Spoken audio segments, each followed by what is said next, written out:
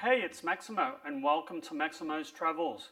Today, folks, I'm doing something very different. I'm going to ask the question, is it still worth buying duty-free spirits in Australia in 2024? Stay tuned to find out the answer.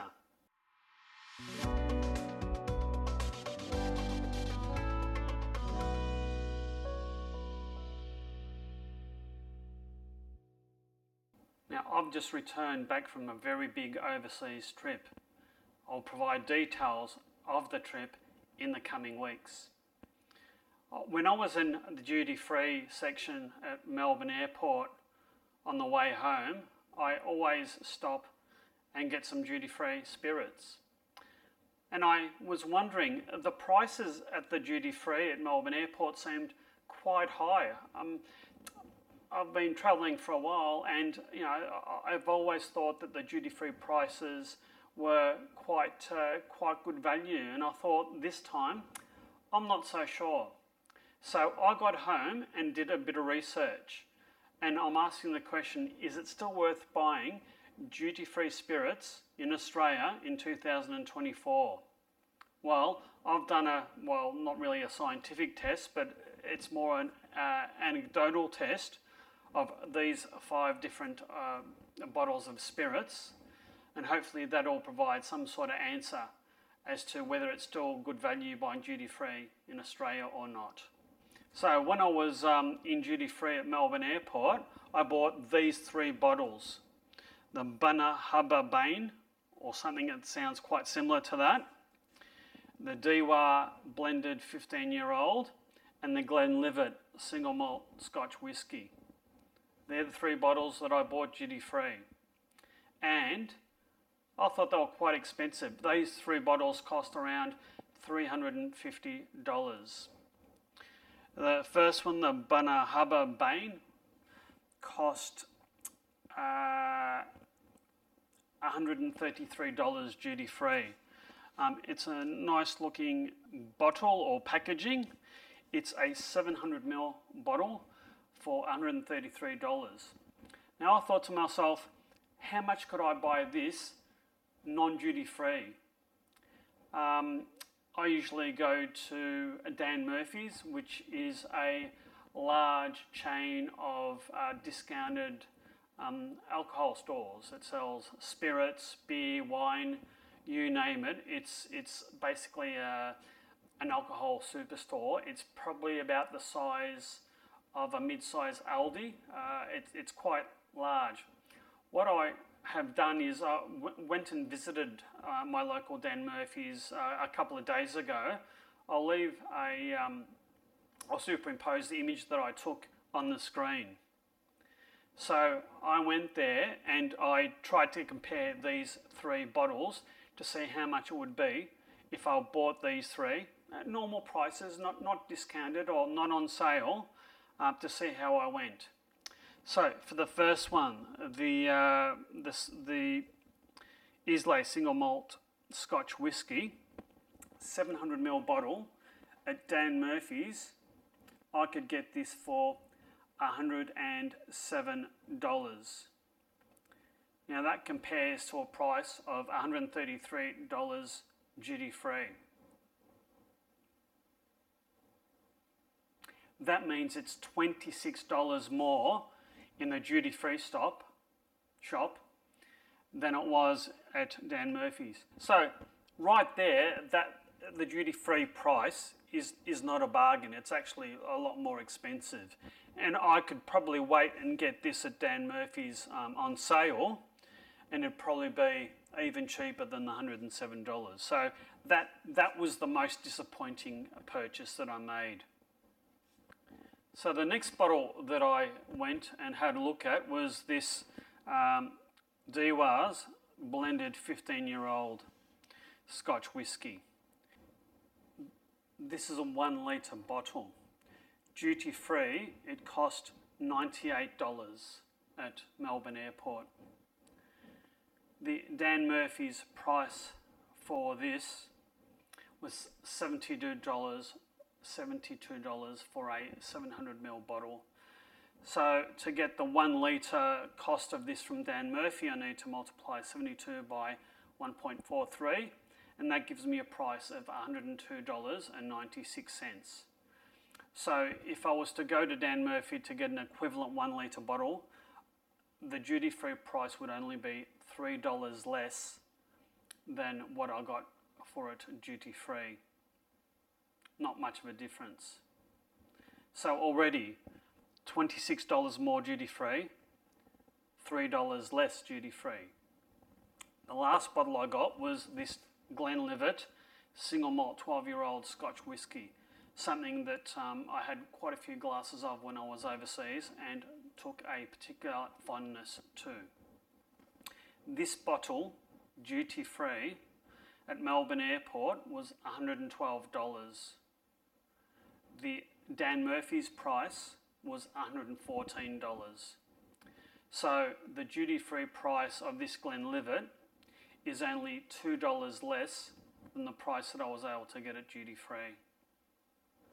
Now, in total, these 3 bottles, $26 more, $3 less, $2 less. All in all, I would have saved $21 by buying these 3 bottles, not duty-free, but at my local Dan Murphy's superstore, rather than buying it duty-free. I also spent $2 for a bag because you've got to carry this stuff, and there's the added bonus of being very, very tired after long haul flights, having suitcases, backpacks, camera bags, as well as having an extra bag to carry this alcohol into through customs, into the Uber, and all the way home. So it was a fair hassle to pay more money than I could have done it locally at my leisure. And I did go to my local alcoholic superstore, Dan Murphy's. I'll leave a link to the store in the description, and I'll also provide some footage as I'm talking of what it looks like. It's probably about the size of a mid-size Aldi store. It's probably the size of a medium size, not a huge, but a medium to small size supermarket. Huge range of selection. I go there quite often to stock up on my whiskies, gins, wines, and other drinking needs.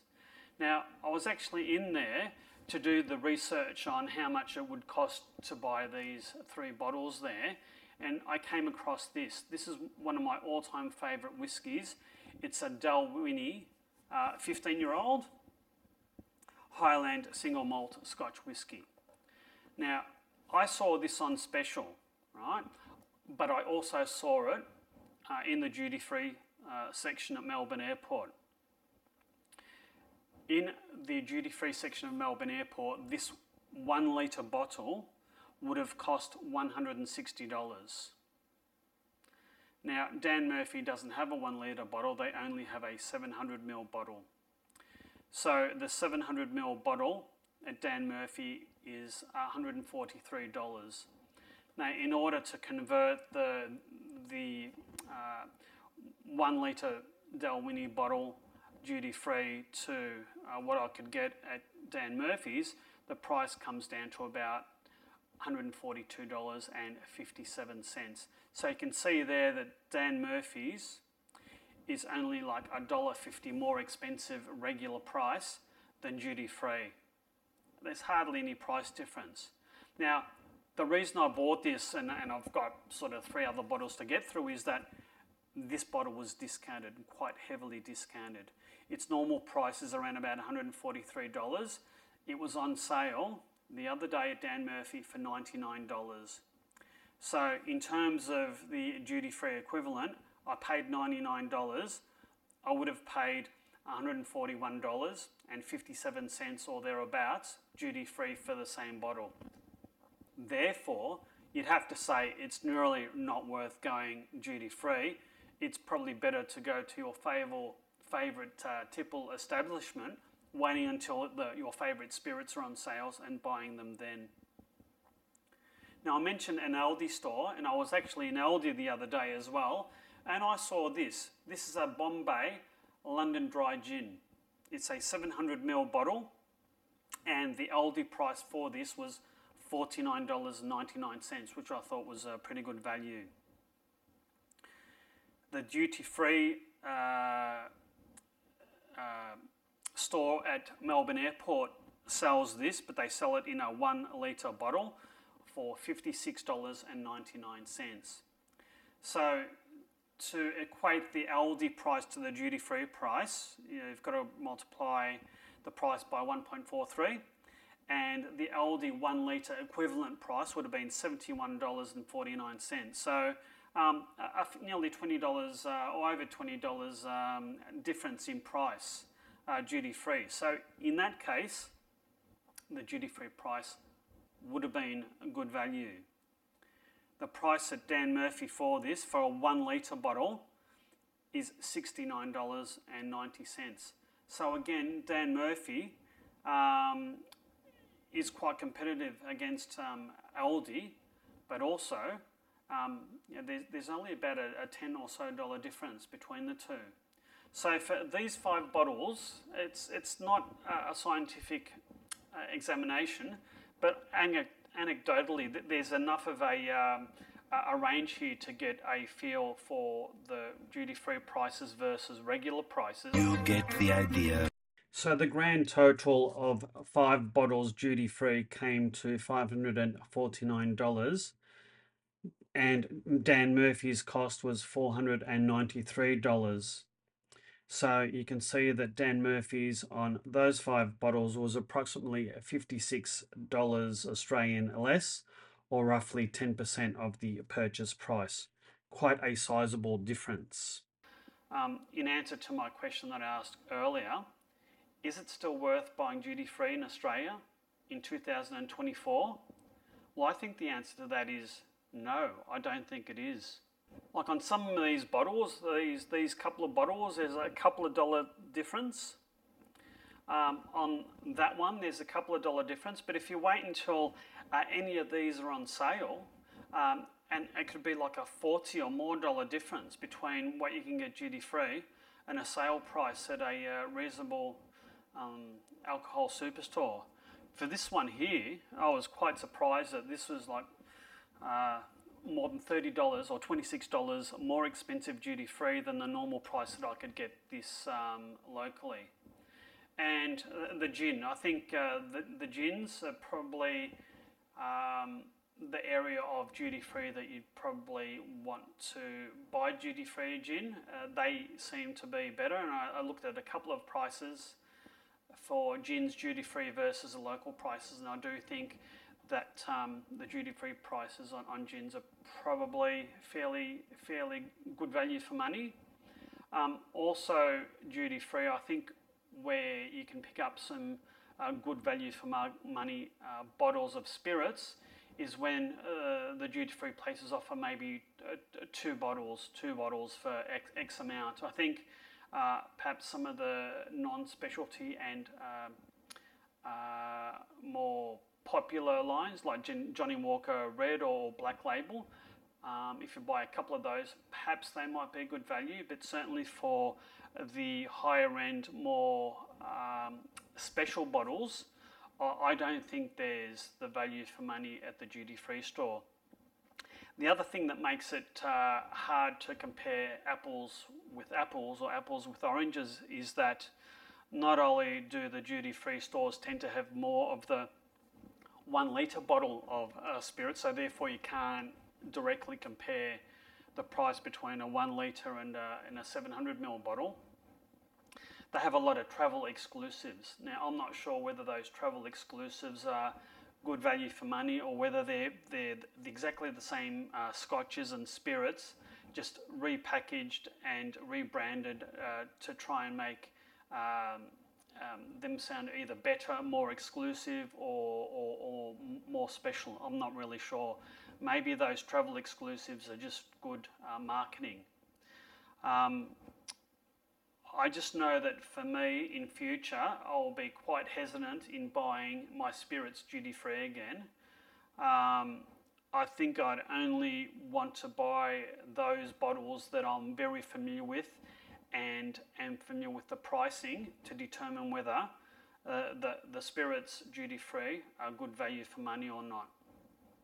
Now, I don't usually buy duty free spirits in other airports because of the hassle of getting them onto the plane and off the plane with suitcases and backpacks and camera bags and all the rest of it. So I might look out for the prices in other duty free countries and see whether it's worth to buy those spirits outside of Australia. But for me, I think the duty free purchases in the future may be few and far between.